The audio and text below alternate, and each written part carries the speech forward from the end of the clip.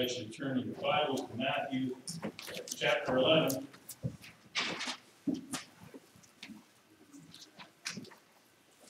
We're not going to file chapter 11, we're going to turn to chapter 11. So. Going to read verses 25 through 30. At that time, Jesus said, I praise you, Father, Lord of heaven and earth, because you have hidden these things from the wise and learned and revealed them to little children. Yes, Father, for this was your good pleasure. All things have been committed to me by my Father.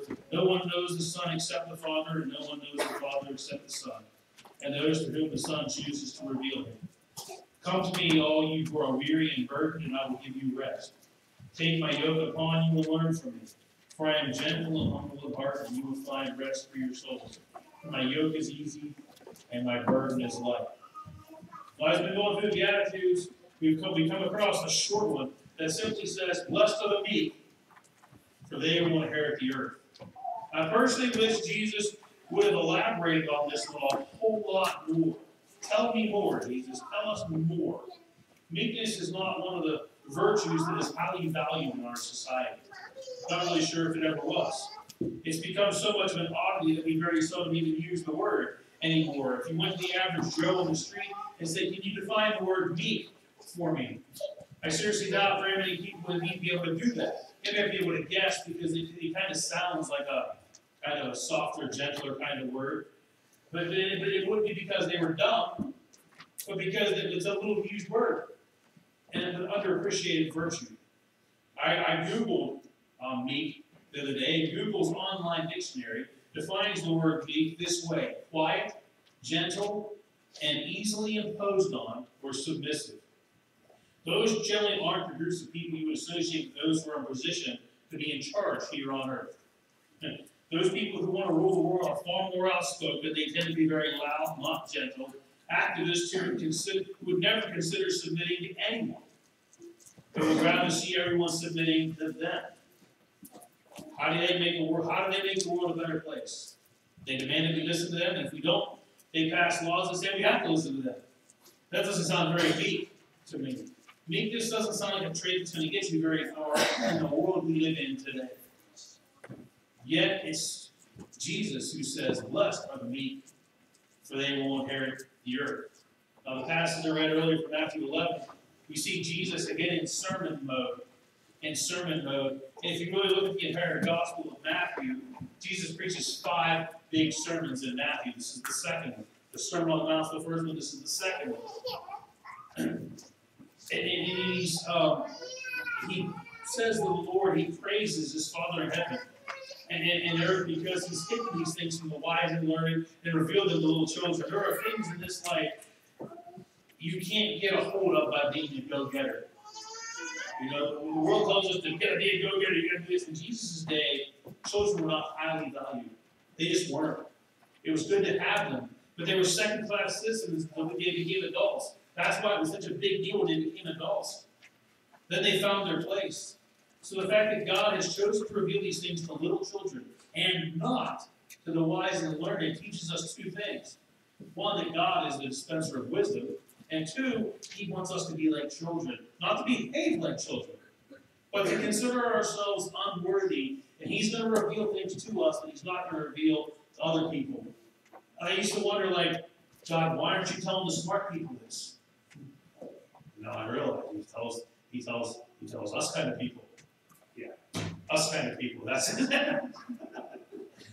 The words always come out right, but you know what I mean. These are the kinds of people God seems most likely to reveal himself to. Simpletons, children, not those people who think that they're all that, but wise and learned. In verse 26, he says, yes, Father, for this was your good pleasure. God loves to reveal himself to people.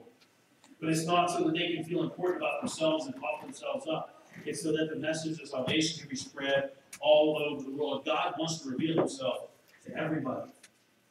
But he wants you to realize just how unworthy you are of anything.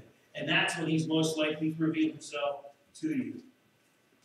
You know, Jesus doesn't need more self-absorbed, arrogant blowhards, does he? He needs more people willing to be like him. It's Jesus we should seek to emulate. Always. Always. Not these people, not the big shots we see on TV, not sports figures, not big personalities and the like. We need to seek to be more like Jesus. That's easier said than done. It says in verse 27, all things have been committed to me by my Father. No one knows the Son except the Father. No one knows the Father except the Son, and those to whom the Son chooses to reveal him. You see, there's a depth of knowledge.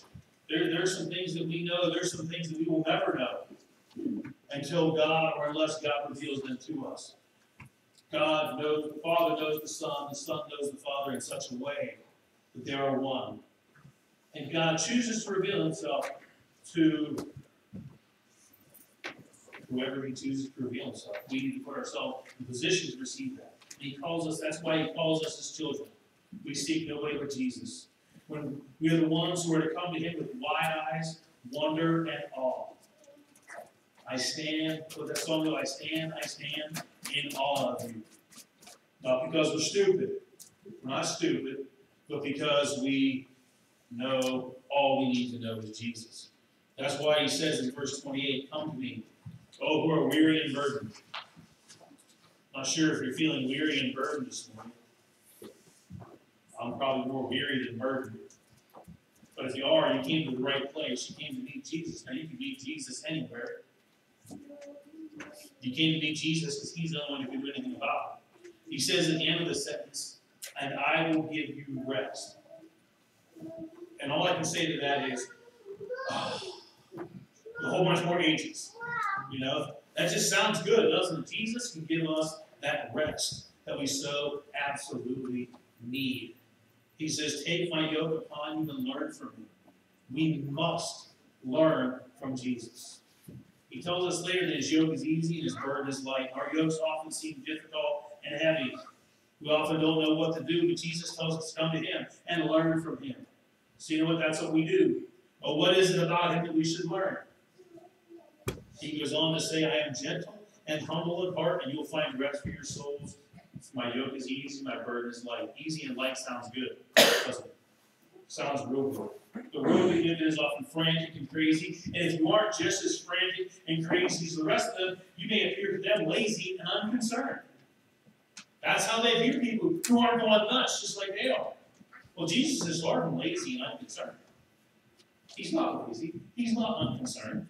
He's just got the whole world in his hands. You know, and we should feel better about that. He's gentle. Some translations there say meek. It's the same word when he says, blessed are those who are meek. Gentle, meek, and humble in heart. Jesus constantly shows us his meekness, and he wants the same from us. Remember earlier the definition of meekness: quiet, gentle, easily imposed on, or submissive. Those aren't easy traits to demonstrate. It's hard to be quiet when the world around us is so loud. Because if you don't speak up, you're not going to get hurt. You might get stepped on. It's hard to be gentle in the midst of all the roughness. It's hard to allow yourself to be easily imposed on. Because I found that the better you get at that, the more people want to impose on you. The more you do, the more they want you to do. Right, Deb? I kind of have a daily conversation about that. Just to give Deb some props here. If you see Deb's name at the school, used to have about 15 slashes. Because she was this, slash this, slash this, slash this, slash this. It's like, what exactly do you do? It's like a whole bunch of different stuff. The more you do, the more they will impose on you. And I found that the better you get at it, the more that's what you do. It can't be enough to make, that can be enough to make you put up barriers and say, you know what, no more, I ain't talking to anybody. No one's taking advantage of me anymore. No one's going to ever impose on me ever again. But the call is to be meek. Quiet, gentle, easily imposed on, and submissive. I know we can all share stories of how we've been burned by being that way. But have you ever been nailed to a cross for everybody else's problems? You may have felt that way, but you've never been nailed to a cross because of everybody else's problems.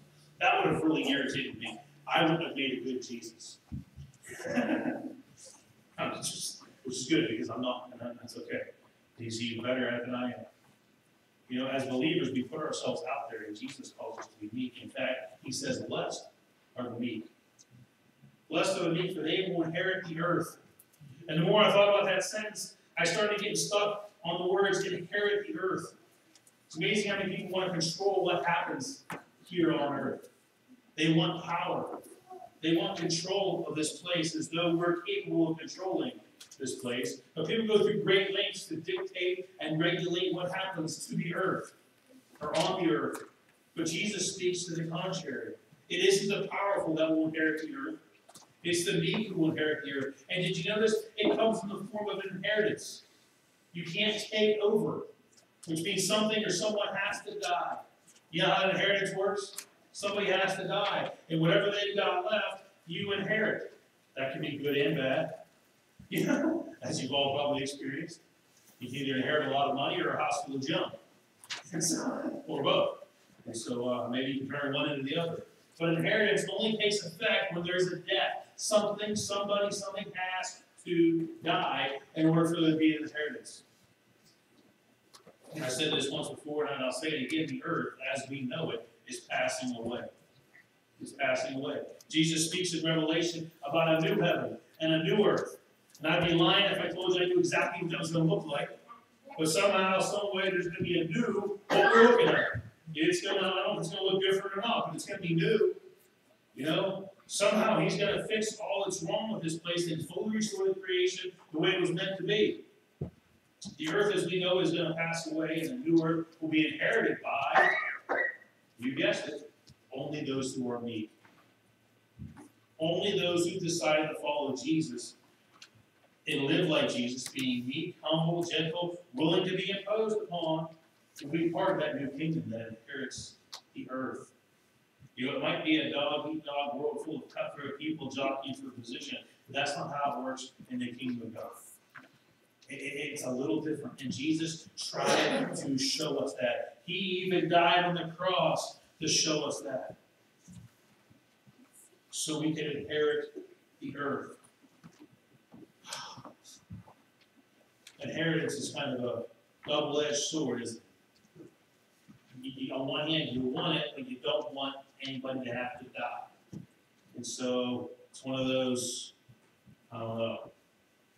But Jesus says in Matthew 5, blessed are the meek, for they will inherit the earth. So let's, doesn't always feel good, doesn't always feel right. We got to try to be meek, don't we? We got to, and that's not going to lie.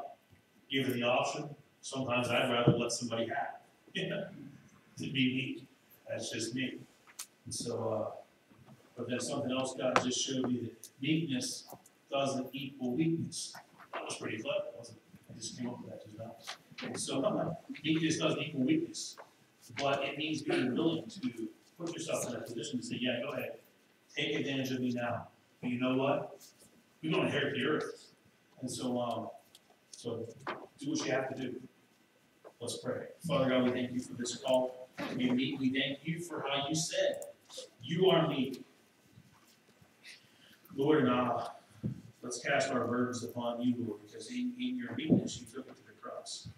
Lord, and in your meekness you rose from the grave, and in your meekness you conquered the world that thought they could kill you, the world that thinks that they can kill us and boss us around and push us around and do whatever they want to do us. Lord, you said, blessed are the meek. Lord, and we want to be blessed. And forgive us for those times that we don't always want to be meek. But Lord, help us to find that place, Lord, and to find a place where we can indeed be like you. Lord, because you're not asking us to do anything you haven't done. Fill us with your spirit, Lord. Fill us with your meekness. Lord, when just one day, one glorious day, Lord, we will be with you. And Lord, this place will be this, we will inherit this place in a renewed fashion in your name. Amen.